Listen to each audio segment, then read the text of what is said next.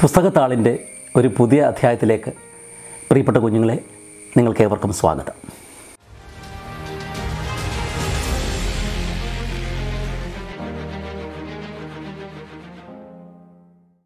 തുഞ്ചത്ത് രാമാനുജൻ എഴുത്തച്ഛൻ്റെ അധ്യാത്മരാമായണം കിളിപ്പാട്ടിലെ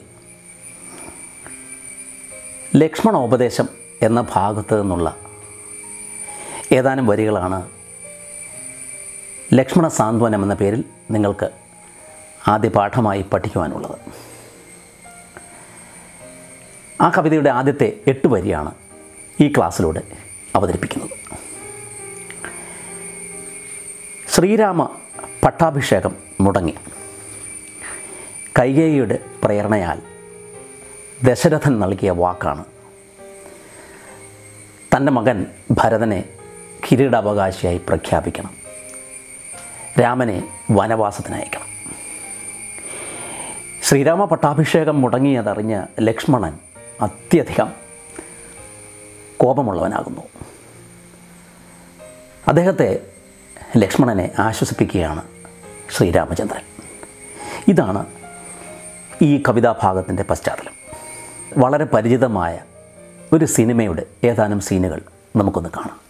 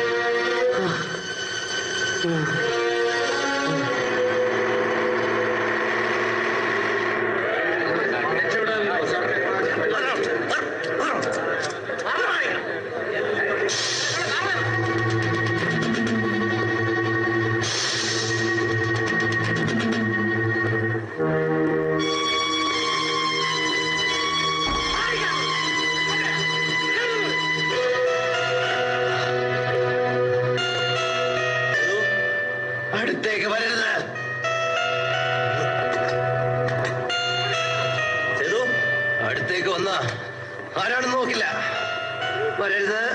ചെയ്തു കത്തിടാൻ വരരുത്. ചെയ്തു ചെയ്തു വരരുത്.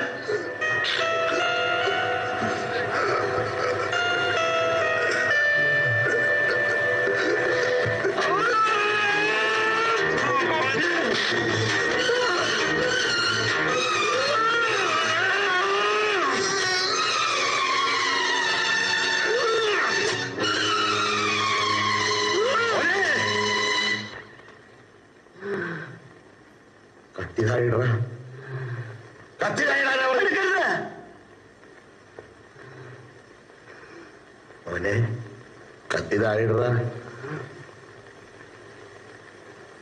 നിന്റെ അച്ഛനാണാ പറയുന്നത് കത്തി താഴെയിട.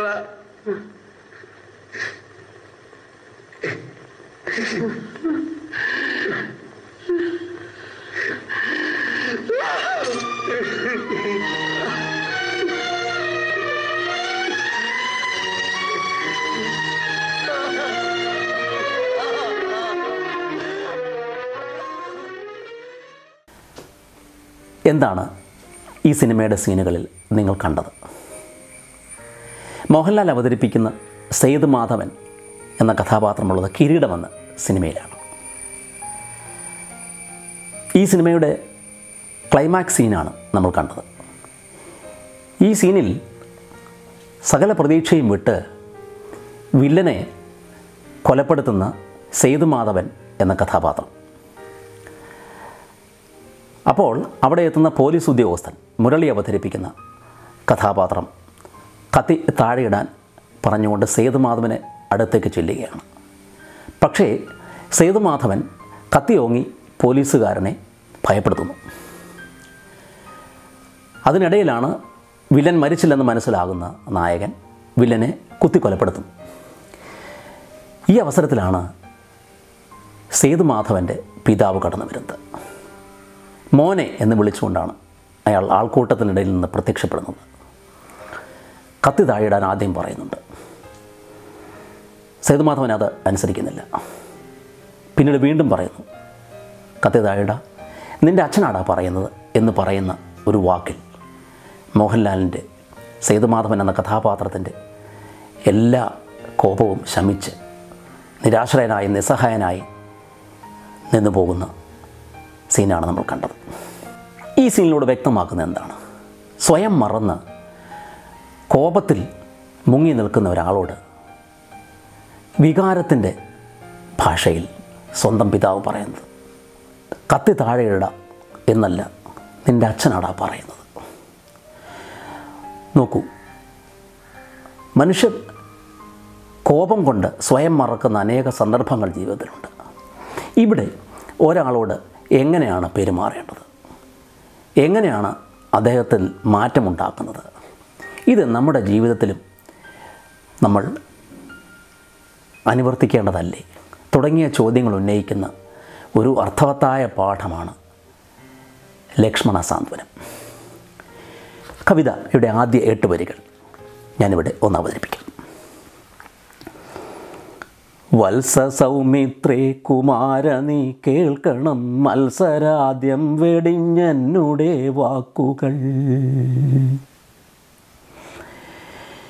നിന്നുടെ തത്വം അറിഞ്ഞിരിക്കുന്നത് മുന്നമേ ഞാനെടോ നിന്നുള്ളിലെപ്പോഴും. എന്നെക്കുറിച്ചുള്ള വാത്സല്യപൂരവും നിന്നോളമില്ല മറ്റാർക്കുമെന്നുള്ളതും. നിന്നാൽ അസാധ്യമായില്ലൊരു കർമ്മവും നിർണയം എങ്കിലും ഒന്നിതു കേൾക്ക നീ. ഇവിടെ കോപത്താൽ ജ്വലിച്ചു നിൽക്കുന്ന ലക്ഷ്മണനെ ശ്രീരാമൻ വിളിക്കുകയാണ്, വത്സ സൗമിത്രേ കുമാര നീ കേൾക്കണം. കാമ ക്രോധ മോഹ ലോഭ മത മാത്സര്യങ്ങളിൽ മത്സരം വെടിഞ്ഞ് നീ എൻ്റെ വാക്കുകൾ കേൾക്കണം. നിന്നുടെ തത്വം, നിന്നെക്കുറിച്ച് അറിഞ്ഞിരിക്കുന്നത് ആദ്യം തന്നെ ഞാനാണ്. എനിക്ക് നിന്നെക്കുറിച്ച് അറിയാം. ഉള്ളിൽ എപ്പോഴും എന്നെക്കുറിച്ചുള്ള വാത്സല്യം, വാത്സല്യ പൂരം, വാത്സല്യത്തിൻ്റെ കൂട്ടം എന്നാണ് പറയുന്നത്. നിന്നോളമില്ല മറ്റാർക്കും എന്നെനിക്കറിയാം. നിന്നാൽ അസാധ്യമായിട്ടില്ല ഒരു കർമ്മമെന്നും ഞാൻ അറിയുന്നു. അതൊക്കെ നിശ്ചയമാണ്, അതൊക്കെ ശരിയാണ്.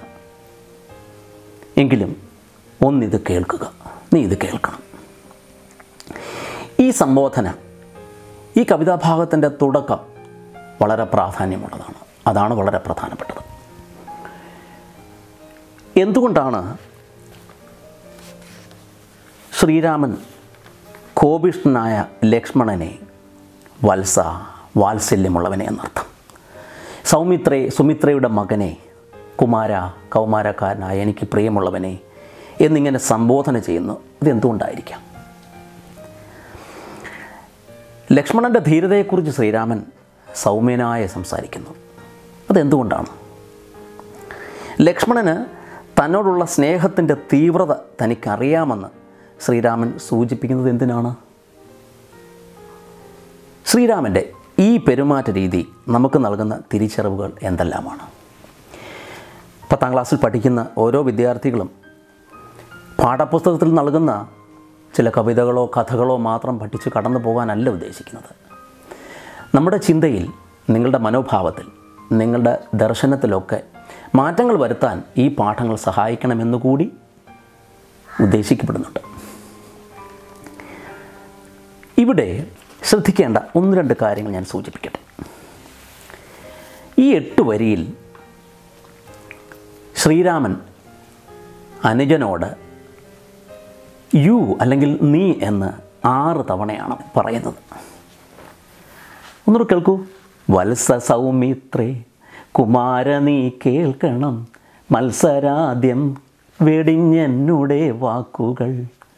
നിന്നുടെ തത്വം അറിഞ്ഞിരിക്കുന്നത് മുന്നവേ ഞാനെടോ നിന്നുള്ളിലെപ്പോഴും. എന്നെക്കുറിച്ചുള്ള വാത്സല്യപൂരവും നിന്നോളമില്ല മറ്റാർക്കുമെന്നുള്ളതും.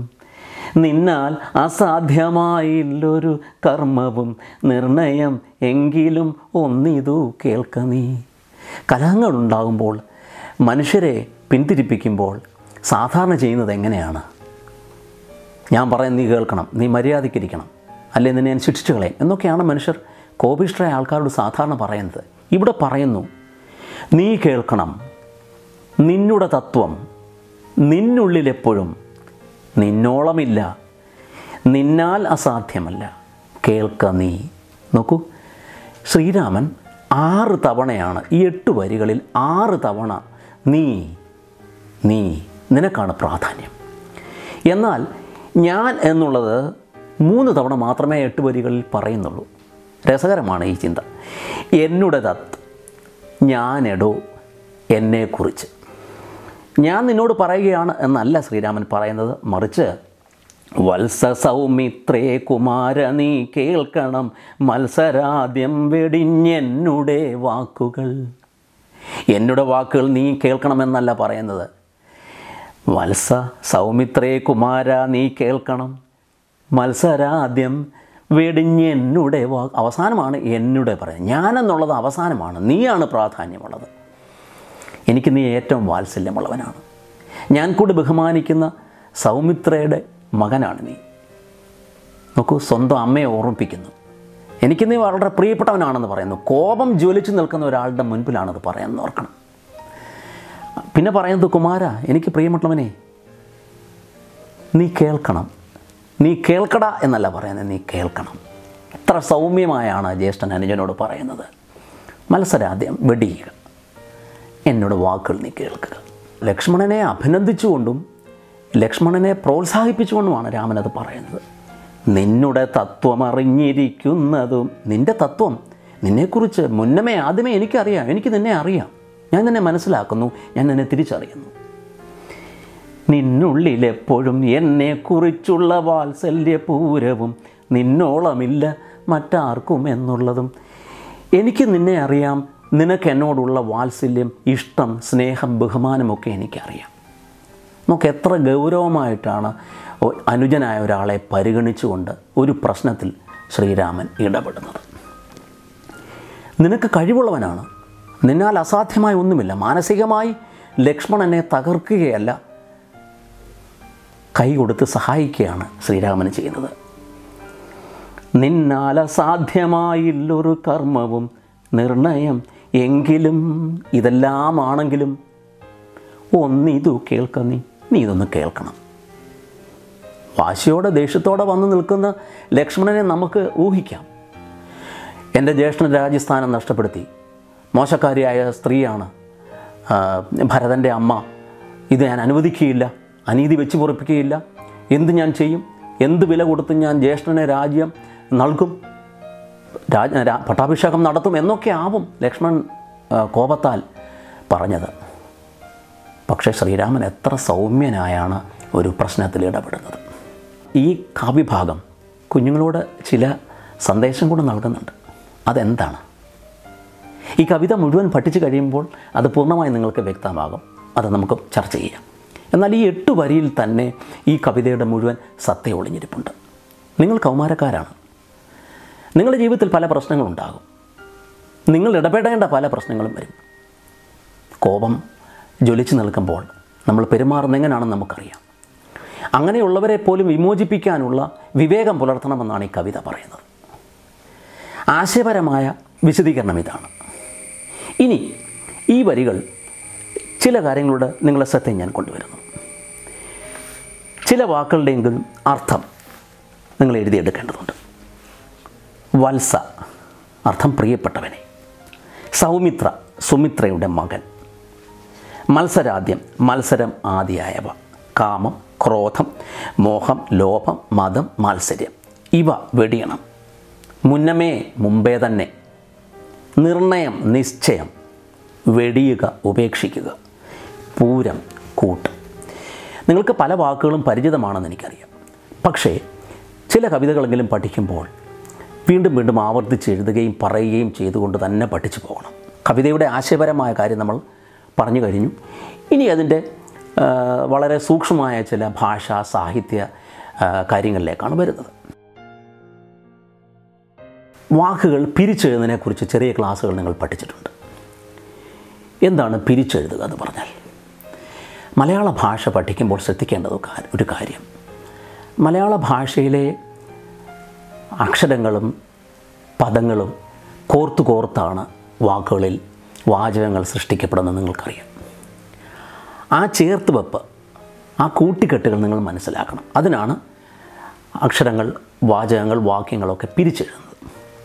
ഇവിടെ ചില വാക്കുകൾ പിരിച്ചെഴുതുന്നത് എങ്ങനെയാണെന്നൊന്ന് ശ്രദ്ധിക്കണം. വെടിഞ്ഞെന്നുടെ, വെടിഞ്ഞ് അധികം എന്നുടെ. തത്വം അറിഞ്ഞിരിക്കുന്നത്, തത്വം അധികം അറിഞ്ഞിരിക്കുന്നത്. എന്നുള്ളിൽ എപ്പോഴും, എൻ ഉള്ളിൽ എപ്പോഴും. എന്നെക്കുറിച്ചുള്ള, എന്നെ കുറിച്ച് ഉള്ള. നിന്നോളമില്ല, നിന്നോളം ഇല്ല. മറ്റാർക്കുമെന്നുള്ളതും, മറ്റാർക്കും എന്ന് ഉള്ളതും. നിന്നാൽ അസാധ്യമായില്ലൊരു, നിന്നാൽ അസാധ്യം ആയില്ല ഒരു. നിർണയമെങ്കിലും ഒന്നിത്, നിർണയം എങ്കിലും ഒന്ന് ഇത്. ഇങ്ങനെ പറഞ്ഞു തരുന്നത് എന്തിനാണ്, അല്ലെങ്കിൽ പിരിച്ചെഴുതി മനസ്സിലാക്കുന്നത് എന്തിനാണ്? ഏതെല്ലാം വാക്കുകളും അക്ഷരങ്ങളുമാണ് അവിടെ ചേർന്നിരിക്കുന്നതെന്ന് അറിയണം. അത് ഭാഷ ആഴമായി പഠിക്കാൻ നിങ്ങളെ സഹായിക്കും. അതായത് നിന്നാൽ അസാധ്യമായില്ലൊരു, ഇത് പിരിച്ചെഴുതാൻ പഠിച്ചില്ലെങ്കിൽ നമ്മൾ തെറ്റും. എങ്ങനെയാണെന്നറിയാമോ? നിന്നാൽ സാധ്യമായെന്നല്ല, നിന്നാൽ അസാധ്യമെന്നാണ് അവിടെ. പിരിച്ചെഴുതുമ്പോൾ നിന്നാൽ അധികം ഇട്ടെഴുതുമ്പോൾ അസാധ്യം ആയി ഇല്ല ഒരു. എഴുതി കാണിക്കുന്നത് ശ്രദ്ധിക്കുക. അവിടെ ചില മാറ്റങ്ങളും വരുന്നുണ്ട്. ഒരൊറ്റ ഒരു കാര്യം മാത്രം ശ്രദ്ധിച്ചാൽ മതി. നിന്നാൽ അസാധ്യമായില്ലൊരു. കുട്ടികൾ പലപ്പോഴും തെറ്റിക്കുന്നതാണ് ഇങ്ങനെയുള്ളത്. നിന്നാൽ അധികമിട്ട് അസാധ്യം,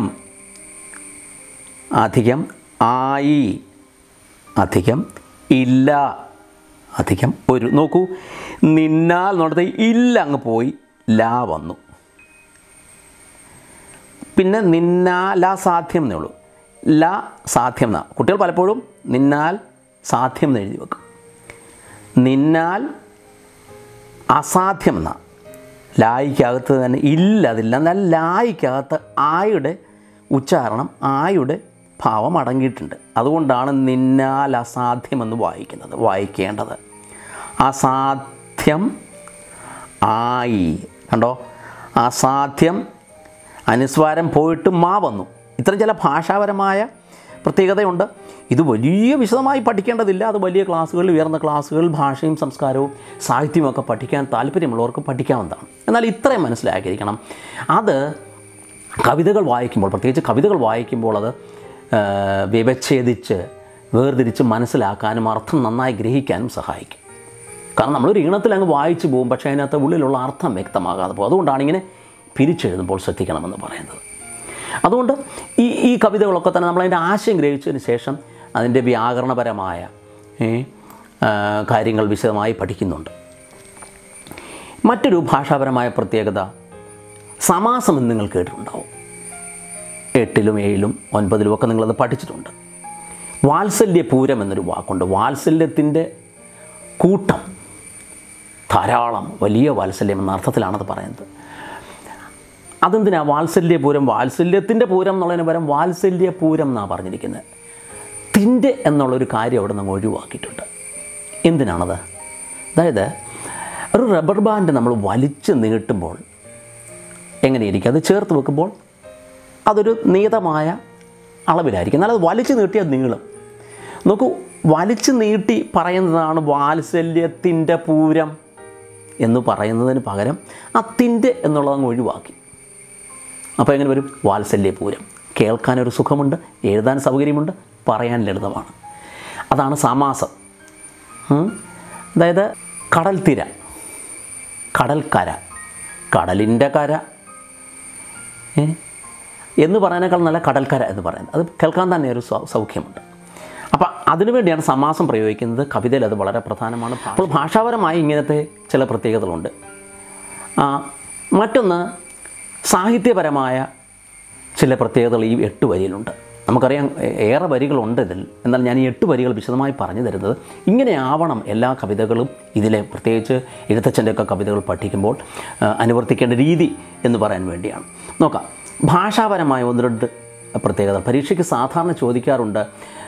ഇതിനകത്ത് ചമത്കാര ഭംഗി എന്താണ്, ഭാഷാപരമായ പ്രത്യേകതകൾ എന്താണ്, 2 ഭാഷാപരമായ പ്രത്യേകതകൾക്ക് ഉദാഹരണം എഴുതുക തുടങ്ങിയ ചോദ്യങ്ങൾ ഉണ്ടാവും.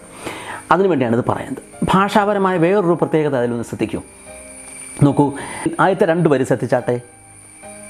വത്സ, തൊട്ടടുത്ത വരി നോക്കൂ, മത്സരാദ്യം. കണ്ടോ, സ എന്നുള്ളത് ആവർത്തിച്ച് വന്നത് കണ്ടോ. അടുത്ത വരി നോക്കൂ, 3-ാം വരി നിന്നുടെ, 4-ാം വരി മുന്നമേ. കണ്ടോ, ഇന്ന ആവർത്തിച്ച് വന്നു.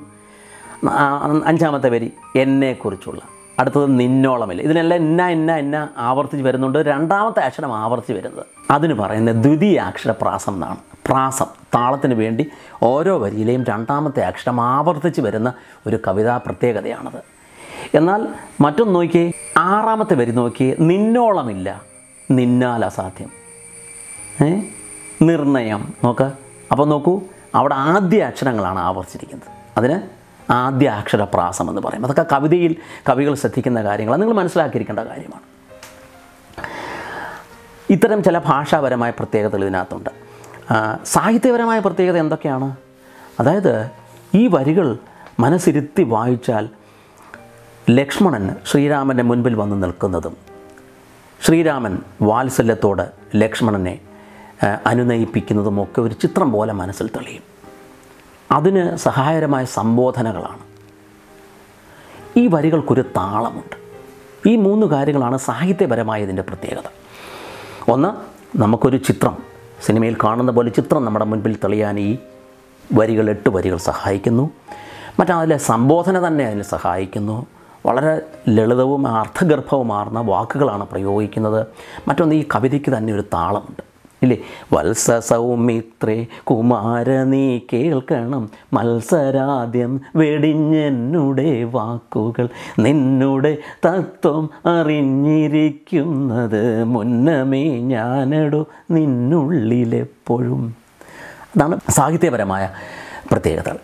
പിന്നെ ഞാൻ പറഞ്ഞത് ഭാഷാപരമായ പ്രത്യേകതകളാണ്. നോക്കുക, വാക്കുകളുടെ അർത്ഥം പരിചയമുള്ളതും പരിചയമല്ലാത്തതുമായ പദങ്ങളുടെ അർത്ഥം നമ്മൾ എഴുതി പിരിച്ചെഴുതാൻ നമ്മൾ ശീലിച്ചു.